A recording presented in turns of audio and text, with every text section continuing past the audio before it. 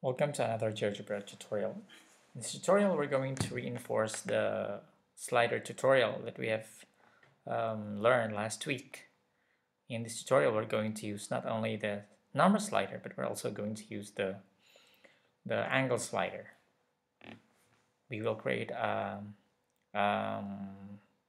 rhombus that depends on two sliders.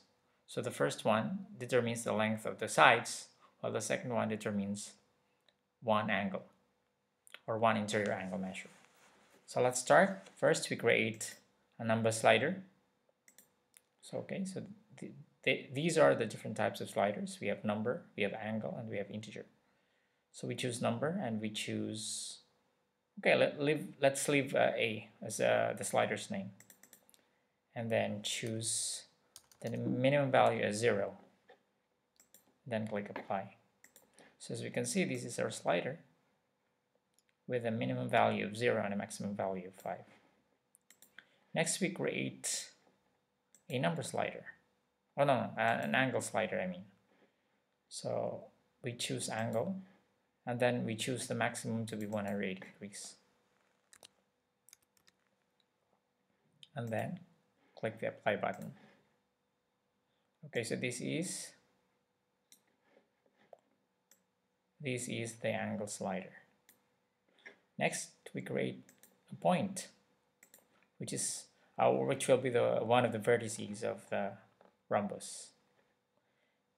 Next, we create a segment with length A.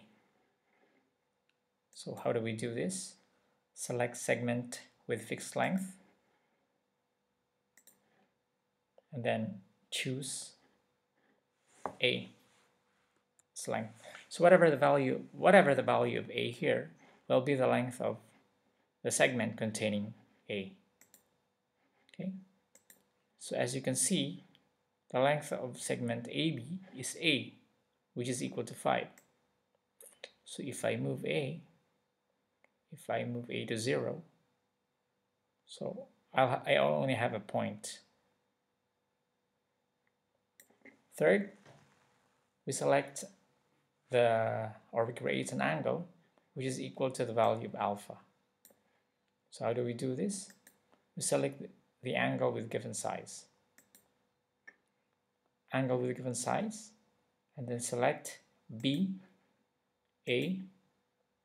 Okay, so we just leave it counterclockwise and then change 45 degrees to alpha. So you can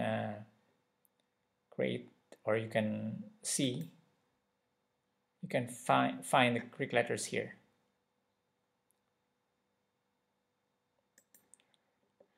Okay, so whatever the value of alpha will be the measure of the angle here. So, okay.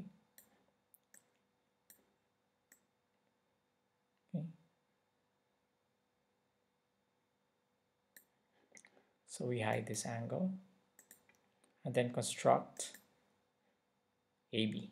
So we use this segment between 2 points, and then click A and then click B prime. Next, so these are the sides. These are the two sides of the rhombus.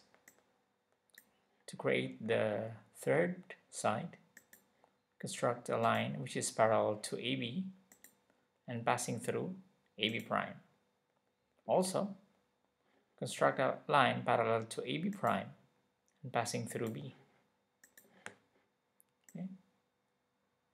So as you can probably guess, this one is the third point, or the fourth point, or the fourth vertex of the rhombus. Okay.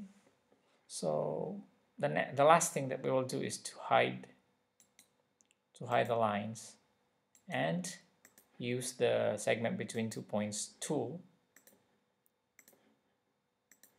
to complete the rhombus. Well, of course, we can rename the points if you want. So we want the last, or the B prime, we want B prime to be D. So just right click, then rename, and then replace B prime with D. Okay, so we have a rhombus.